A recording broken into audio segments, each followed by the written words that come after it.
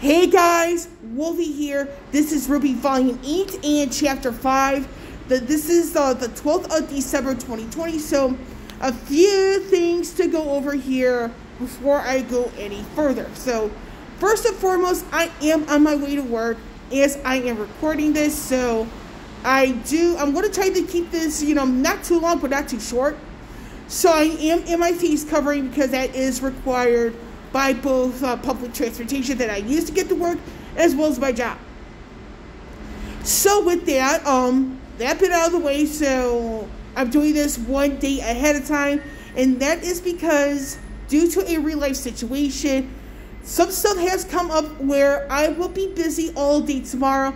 I simply will not have the time to record then. So I am pushing this up one day early. So with that, like I said, I am on my way to work. I also have my face covering on, which is required. So with that bit out of the way, so this is pretty much Volume 8, Chapter 5, the synopsis, what I think about it, and as well as some stuff I think will probably be happening, and what I think about the whole thing with Ren from Chapter 4 to Chapter 5.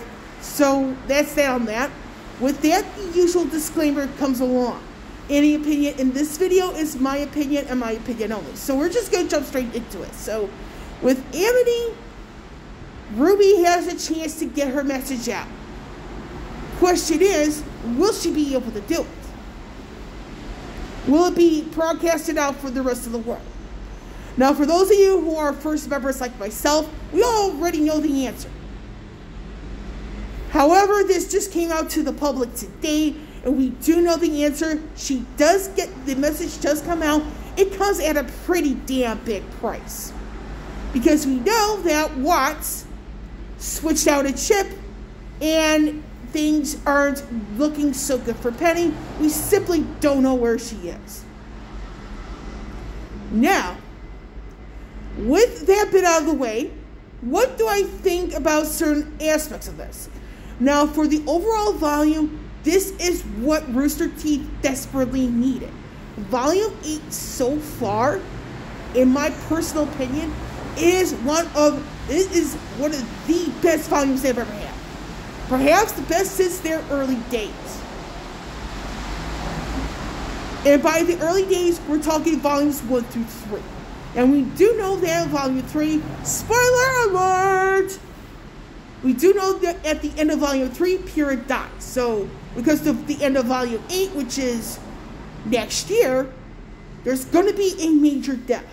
And I think this is going to be Nora's swan song. And the reason why I think this is going to be Nora's swan song with this volume is because she had so much dialogue, so many lines in Volume 7. It's that, and some of those who know The Walking Dead, you kind of know how this tends to go. Anyone who has a lot of dialogue tends to die at some point soon after. And I do feel Nora is that case. Because, and this is one of the reasons why I had to really think about this just now, is who she's based upon. Norse mythology, Thor, the god of thunder. He was given a venomous strike which turned out to be fatal. And the thing is, with mythology, gods and goddesses, that sort of thing, once people stop believing in them, they die. They're not as truly immortal as we think they are. And that's the thing with Norse mythology, and this is another thing with Nora's case. So, unfortunately, I do feel that at the end of this volume, Nora's going to be dead. And the varying actions where Ironwood, he's got to have blood on his hands. I also feel Blake's going to have a role in this. Because you know that Blake said, hey, do what only Nora can do. So this may come back to haunt Blake and Ironwood more so.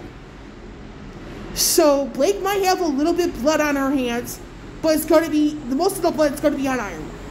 Ironwood's going to get exposed. Nora's death will be perhaps the thing that kind of turns the tides on Ironwood. Make him expose him as one who you don't think he is who he says he is. He's not in the right mind frame. But she's going to be tip of the iceberg in that realm. Because you have the fact that Ironwood shot Oscar towards the end of Volume 7 unprovoked. And the beginning of Volume 8, Ironwood shoots a council member unprovoked. Meaning that Ironwood's not thinking rationally. And is feeding off what creates the grid. So this is going to be a swan song for Nora. And this is going to expose Ironwood. Now I think Weiss will be having quote-unquote Ironwood's blood. Because she knows of the fact of what he was doing back in Volume 4. About him locking down Atlas. Now, the reason why I say this is because if Ironwood, did the whole thing with locking down Atlas, then how come Tyrion, Watts, Cinder, and Neo were able to get in without any issues, yet RWBY and company had problems getting in? This becomes a big thing for Ironwood and not look away. He's going to get exposed. I think Salem is going to kill him. I do feel, though, as well, Cinder's going to become human no more. Because, and I base this off the intro where she's grabbing her arm. I don't think Cinder's going to become human any longer, and it makes her even more prone to RWBY. And the reason why I feel that way about Cinder is because of dialogue between Cinder and Salem around Volume 4 or 5, where Salem was saying, you gotta be careful with people like RWBY, there's only so much I can do. Now this, I do feel this is gonna be exposing some cracks with Salem herself, not just Oz. Because we already know that Oz's powers are dwindling.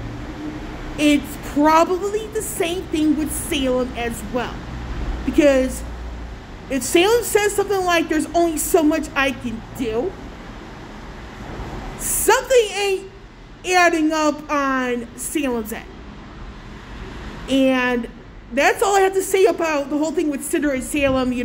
I think we're going to be seeing Salem getting overconfident. She may lose this one, but of course for RWBY and company, this comes at a very big price with Nora's death.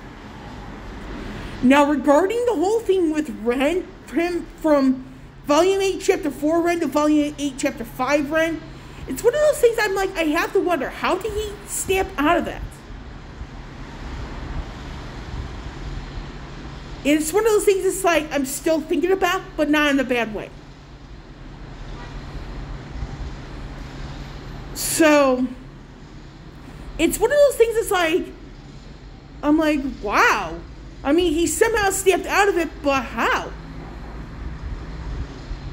But it's certain, when it comes to like editing all that stuff, I do understand it probably happened off screen, which I could understand. So with that, the whole thing with John, being like the more rational person, the one who can think a little bit more clearly, I do see John lasting for quite some time. Now, another thing in the intro where I do see like the whole thing, you have like the whole thing with Ren, John, and Nora, it's like, like I said, I do feel Nora's going to be dead at the end of this volume. And her blood is going to be on mostly Ironwood's hands, but Blake's going to have a little bit on her as well because of what she suggested. So it's one of those things, it's like the whole thing with Nora there. And then Penny, I'm like, I'm not so sure what's going to happen to her. But if she does become fully human at the end of all this, it'd be a miracle in itself. Now, the whole thing with Ironwood, again, the whole thing from Sid that's coming along since Volume 4, that's going to be one of those things that haunts Ironwood in the end. The fact that he's working with Watts, and Watts is reporting to Salem, the whole thing with Penny and Nora, he's going to have more blood on his hands than he thinks, and it's not going to end well for him. Now, RWBY and company will get a major victory here, because, they were able to get their message out, but Nora dies as a result. So that's all I have for this particular video. So for Volume 8, Chapter 6, I don't know what's going to be filmed, but if I do have time, it'll be a week from tomorrow. If I don't, it'll be like the same thing with today. So with that, I am done with this video. So with Wolvie here, signing off, I will catch you all on the flip side.